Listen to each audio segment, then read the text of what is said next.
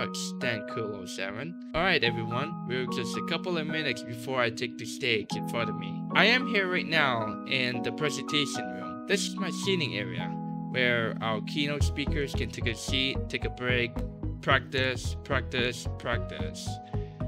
So, let's go and head outside. In front of me is a giant auditorium, or shall I say the venue. The venue here holds up to 173 seats. That's a lot for a Roblox game. Outside, we have our last set, which I will be showcasing in a bit.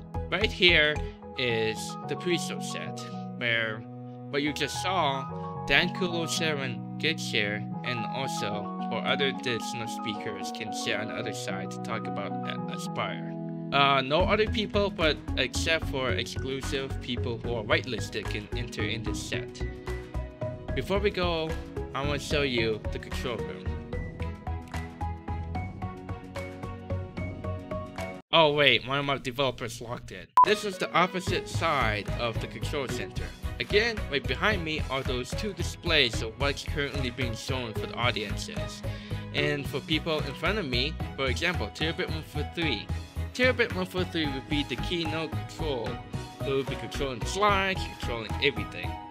However, that means you'd be controlling this keynote. And remember, if he messes up, please blame Terabit 143. He's gonna kill me. Anyway, thank you very much, TechnologicalByte, and back to you.